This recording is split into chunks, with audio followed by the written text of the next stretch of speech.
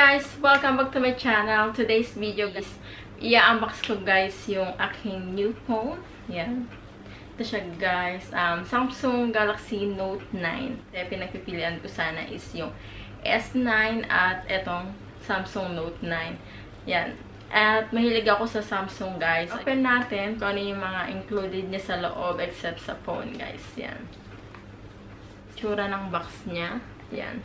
So, meron siya ditong nakaano na fan. Yan. Drawing na fan na ganyan siya, guys. So, ayan. Tapos, ganito. Ganyan siya. Dito, wala sa side. Tapos, ayan.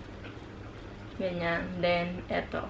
Then, dito sa side na to, guys, is may nakalagay siyang Samsung Galaxy Note 9. Ayan, guys. Yan, nakita nyo? Yan, meron siyang nakaano na Samsung Galaxy Note. Yan. Then, pag ganyan siya. Ang kulay niya kasi doon, guys, is black and purple. Pero hindi ko yung black, guys. Pero kung may gold sana is yung gold. Kasi may ilagay ako sa gold. Kaya, pero, next choice ko, guys, is yung black. So, yung black yung pinili ko, guys, kasi wala pa silang gold na nilalabas. Pero, yan. Second choice ko naman yung black lagi. Yung color niya is midnight black. Yan, guys. Focus ko yan. Midnight black. Then, pag inopen mo siya, guys, ganyan. Iusog mo, igaganyan mo siya. Yan. Open niya. Then, separate na siya. Ayan nga, sabi ko nga, guys, inopen ko na to, guys. Kasi excited ako. So, ipapakita ko lang sa inyo kung ano yung nasa loob niya. Then, ganito siya, guys. Yan. Then, ganito. Then, first, guys. So, eto, guys, yung nasa unahan. Ayan.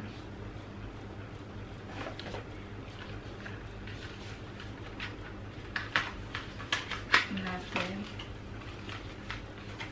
Ganyan siya. Then, pag open mo niyan, guys, merong ganito.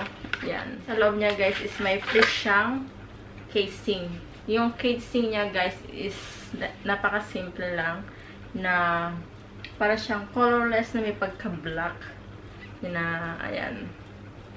So, very simple lang yung pre nilang casing. Pero wala silang glass protector or screen protector na plastic na free. Yan, sa loob niya. Then, yung quick start guide. Ayan, guys. Hindi ko pa siya binabasa, guys. Wala akong time magbasa. Yan. Ito, yung manual niya, guys. Ayan. Phone niya. Ayan. So, may nakalagay na ganito siya, guys. Diyan nakalagay yung phone niya dun sa box. Nakaganyan siya. Yan. Yan. Black siya, guys. Yan. Pakita ko sa inyo mamaya itong phone. Huli na natin yung phone na yan, guys. Then, ayan, guys. Ito yung mga accessories niya, guys. Yan. So, may charger, USB, then, kung ano pa mga headset. Ganyan ako. Isa-isahin natin siya, guys. Yan. Baka kasi mahulog, kaya inaano ko. Yan. Yan. So, isa-isahin natin. Yan. Hindi ko pa nagagamit yung charger niya, guys. Yan. Maka-plastic pa siya. Black din yung charger niya, guys. Yan. Then, ayan, meron din siyang USB na napaka-cute, guys. Yan, USB. Pwede mo siyang i-connect sa USB. Yan. Yan, ano pa ba sa loob niya? Ayan nga, yung sa charger niya, yung wire. So, ito yung headset niya, guys. Yan. Black din siya, na may pagka-gray. Yan. Ayoko pa siyang gamitin, guys, kasi sobrang dami kong headset. So, itabi muna natin siya. Ito. Then, may extra ding yung para sa headset niya, guys, pag natanggal yung pinaka-foam niya na plastic sa tenga. So, meron siyang extra na apat. Then, ito, hindi ko alam kung para saan itong mga parang pin-pin. Yan. Ano pa? Ayan, wala na, guys. Ayan, na-box na lang siya. Tinanggal ko na lahat. Ganyan siya. Yan. So, wala na. So, meron siyang free na micro SD card, guys. 64 GB ang kanyang free SD card na SanDisk. So, ayan. Kasi, kailangan ko talaga ng maraming ganito pag nag-video ko, guys. So, ayan. Meron akong dagdag. So, ayan. Then, so, ayan, guys. So, ano na natin yung phone. Tsura ng phone. Ayan siya, guys. Napaka-slim lang din niya. Ayan. Ayan. Slim lang siya, guys. Then, sa likod niya, is maraming mga camera na flash dyan. Then, sa harap, meron siyang 1, 2, 3, 4, 5. 5 na hole. Yan. So, guys, then, eto guys, meron na tong ano guys glass protector. Nilagyan ko na agad siya guys, ng glass protector para hindi siya ma-damage. In-order ko siya, guys. Ito yung glass protector na ginamit ko, guys. In-order ko to, guys, sa eBay. Yan, yung glass protector niya. Tsura niya sa loob is ganyan. So, dalawa yung in-order ko, guys. Extra, if ever. Yan. Ito yung glass protector na in-order ko sa eBay. Mura lang to, guys. Mga $5 lang. Yan, dalawa na siya. Then, meron siyang wipes bago mo ilagay. So, at least, meron akong extra, kaya dalawa yung in-order ko. If ever na gusto nyo umorder, guys, ng glass protector sa eBay, pag ganito kayo sa Australia. Pero, syempre, kung sa Philippines ka, mas mura yung bumili ka sa mga shop, mas mura siguro kasi mag-online ka pa. Yan. So, nailagay ko na lahat ng aking mga application dyan, guys. Ayan, wait. Yung Facebook. Yan, lahat nandyan na, guys. Na ano ko na. Na-transfer ko na dito lahat, guys, ng aking mga files, mga application. Siyang S Pen dito, guys.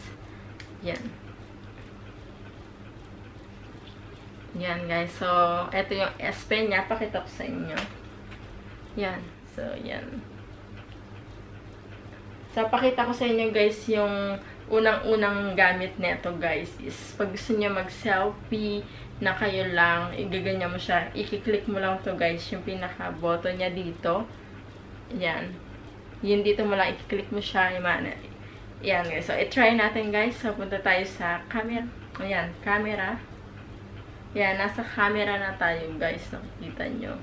Kita nyo picture ko. So, ayan. Andito yung mga switch niya, guys. So, hahawakan ko lang siya dito. Then, i-click ko to. Makikita niyo yung picture.